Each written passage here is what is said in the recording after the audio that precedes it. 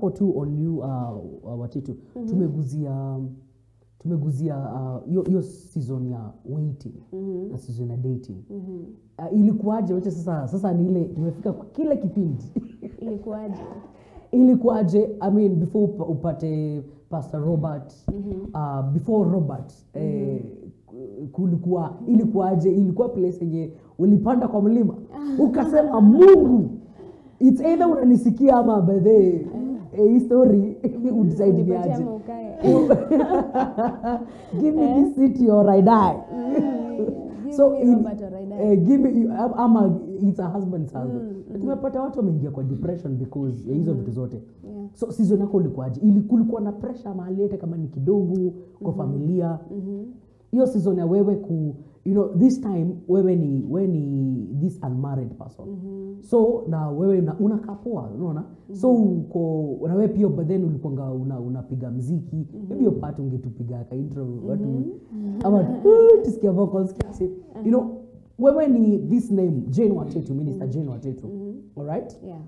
Tunakuona tuko kwa limelight, umepiga ma shows kwa hizo stations zingine nini hapa tu interviews hapa na pale, umefanya collab na wasi wazito. So we know Jane Watetu. Meaning pia ni environment yako ya kuwa exposed ni kubwa.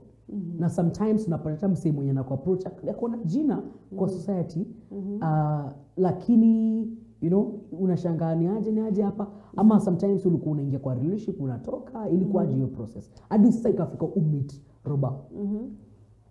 Of course ukiwa academic, ukiwa single au kosangi like a line of people wenye wanakukatia kwa inbox yako. Wanakukatia, and of course for you to know a person, just go on a date with them. Usikie venye wanaongea, usikie where their school of thought is, get to hear them out.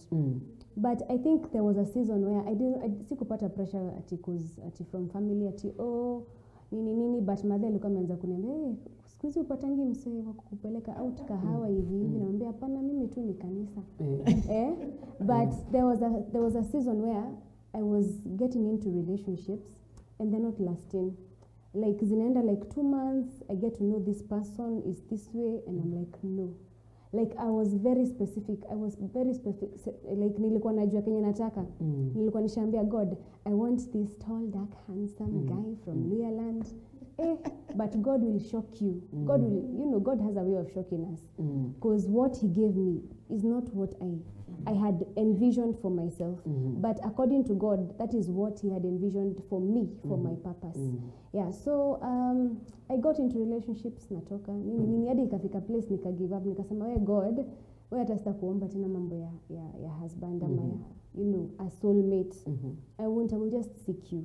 And it is when I was seeking him that he came through. He came through in a way. Actually, if I can remember, I had gone to the mountain with you, Kesh. Yeah. But hiyo time hata siku nataka maneno ya ati mtu unanikatia. Acha tuchome. Ulikata kukuja mlima nikakwambia. Wapi? Wewe hii mlima ilikuwa tunajiita mountain dwellers. Yeah. So when my mind was not anywhere near, like sikuwa nataka kusikia ati mtu ananikatia. Kwa sababu I had gone through heartbreaks.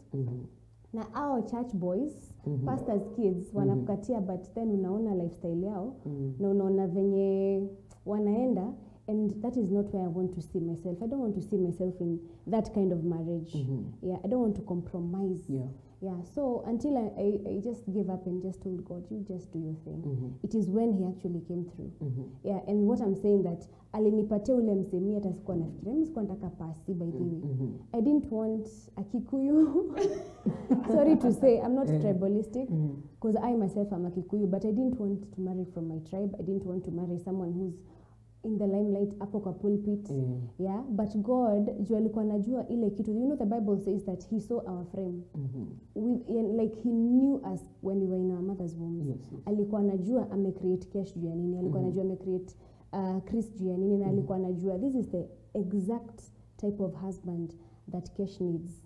Yeah, for the vision that iko hii yani kwa hii vision niko nayo na Kesh hapa ni mzee tu ataweza, hakuna mtu mwingine.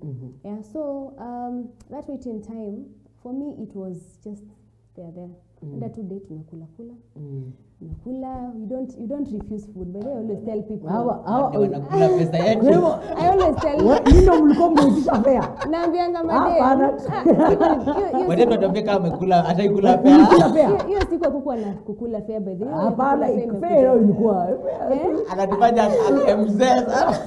labda iko inaitwa kukula fare. Ilikuwa inaitwa na pia unajua lazima pia a man has also been called to provide. Na pia ukiwa kwa hizo dates unapima unaona guy you're saying you will cross the oceans for me and this swamp inakulemea, but anyway that grenade for you. So I always advise people like naambianga wase kama if you're not in a serious relationship and kuna perspectives like kuna wase uko potentials, just go out with them. You never know, as long as of course you're not having sex. Just go out in an open place, discuss, get to know this person, enjoy the food, enjoy the meal. If after the date you are not pleased with this person, you are too chorea. Yeah, it's like an interview basically. Yeah, so mimi nilienda nikakula hizo chakula nikaenda debonaires nini, but finally God aliniletea msee, yani kwenye hata sikuwa nafikiria nikiwa fasting. Yeah, so it was a tricky journey. It was a journey full of pressure because people were getting married around me, and by that time I was like nilikuwa nasema by the time I'm 25 mimi nataka kuwa bibi ya mtu. But then that like hiyo haiku happen. And then God came, like still he came. Alikam like 1 year later, but like the Bible says that he makes things beautiful at his own time. Correct. Yeah. That is the beauty about waiting. Yeah.